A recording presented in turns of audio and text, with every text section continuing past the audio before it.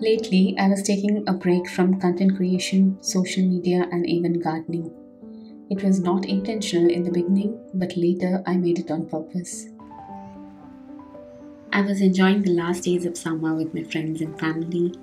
We visited some very beautiful places. There were a lot of cultural events that took place. At the end, all this took a toll on my health and I was down with fever and cold. So I forced myself to take a break.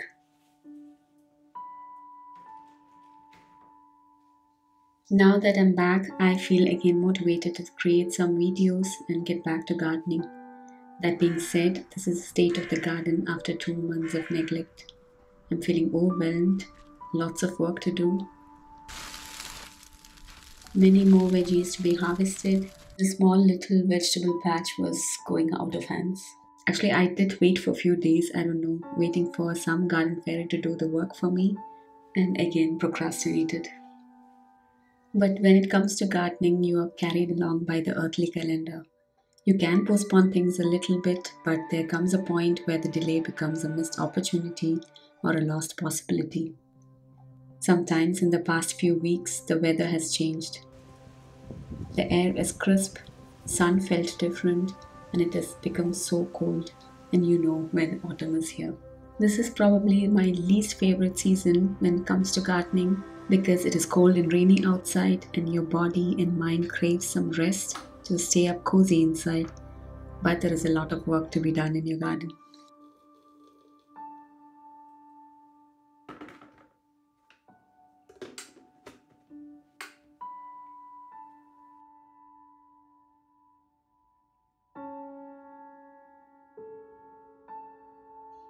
Anyway, no garden fairy came, so I have to do all the work by myself. Meanwhile, this channel has turned 2K strong, and I'm forever grateful for your kind and motivating comments. I know it is not easy to appreciate someone's work and take the effort to comment on social media, so thank you very, very much. This is one of the reasons that kept pushing me to come back to content creation. Whenever I feel overwhelmed, I tend to make a list of things to do and tackle them in small chunks. Now it feels doable. Let us tackle them one by one.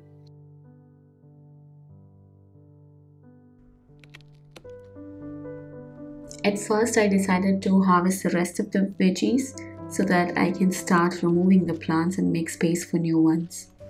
Most of them are past their time of harvest, but I'll collect whatever I can use in my kitchen. The rest I'll try to collect some seeds from it for next year. This small space has given me a lot of harvest this summer that we have not bought veggies from the supermarket in the past couple of months.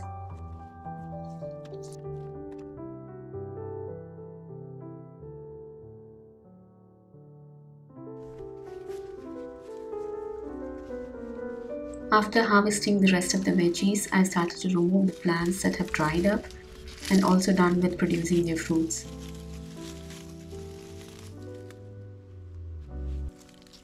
They have all grown so wild that I cannot even distinguish them from each other.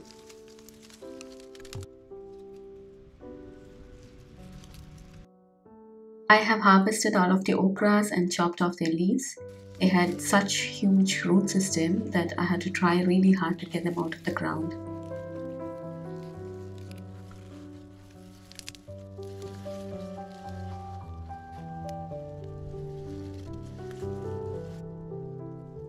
I feel like I disturbed the ground a lot.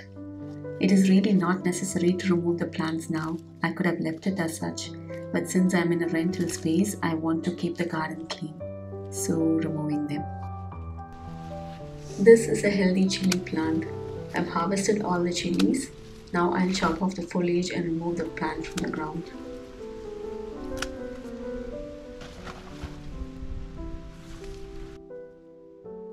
Later, I decided to give a try to overwinter them in a container. So I'm going to remove the zucchini plant from this container and plant the chili instead.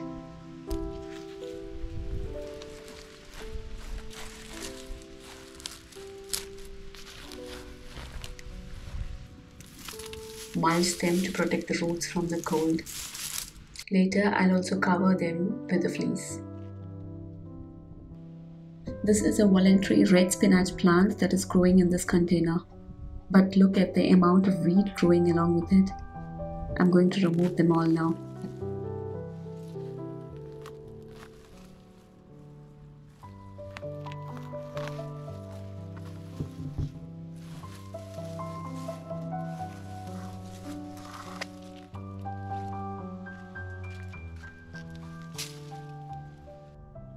Let us tackle the barrage plant. They have flowered all throughout the season, but I need to remove them now because all the plants around it are turning leggy. They've mostly taken over this bed. I'm collecting some flowers before removing them.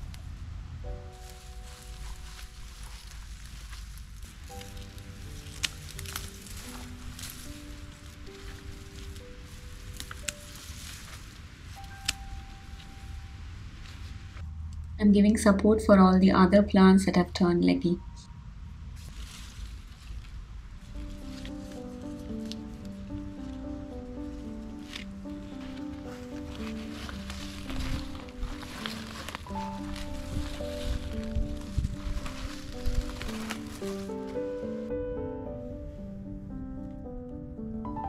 Now, here is a problem that I didn't anticipate at all. When it started raining, the slugs started to appear, especially on the brassica bed. On this day alone, I removed around 10 slugs from this bed.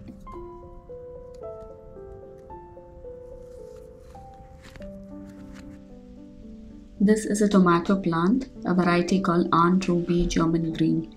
Due to the lack of care, all the fruits are eaten by the insects. I need to protect them better next year. Now we just remove it. There is nothing else to be done. I've been trying out bokashi composting and it is working very well for me. This is a compost after mixing bokashi or fermented vegetables to the soil. Now that the tomatoes are removed, my raised beds are free.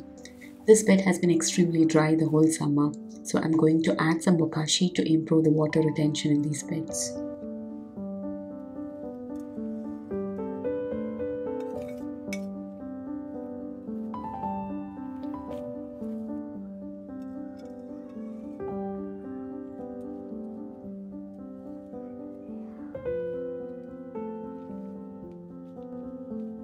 The next thing to do is to sow some seeds of crops that grow well in autumn season.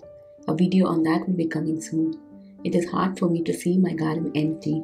There is always something to look forward to if I have plants growing in my space. So I keep trying to grow as many crops as possible until the winter kills them all.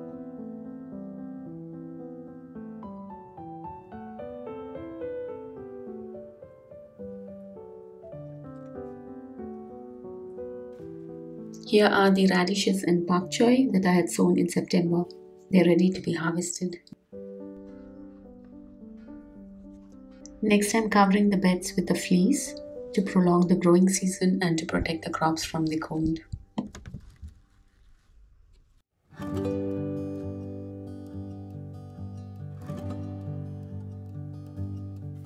Seasonal changes always calls for a quick cleanup. This is the amount of garden waste. I don't have space to compost them all, so I'm going to dispose them in the designated places here. This was a short video to motivate myself to get back to the things I enjoy doing. Hope it also gave you some inspiration to get some work done. Believing that the spring will return soon, let us welcome a new season of winter. Thank you all for watching. I'll see you in the next. Bye and take care.